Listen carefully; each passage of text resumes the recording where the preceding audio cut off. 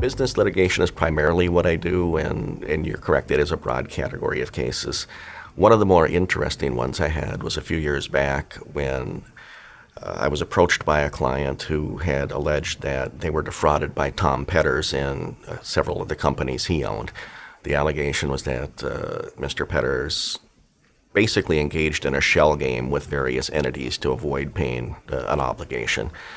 We litigated that case for probably a year and a half. I deposed Tom Petters for 8 hours in this room, and to say the least, he was an interesting man. But unfortunately, before we finished that case, we were well down the road of proving the fraud claims and proving the shell game, but then the federal government swooped in and charged Mr. Petters with running one of the biggest Ponzi schemes in the history of Minnesota.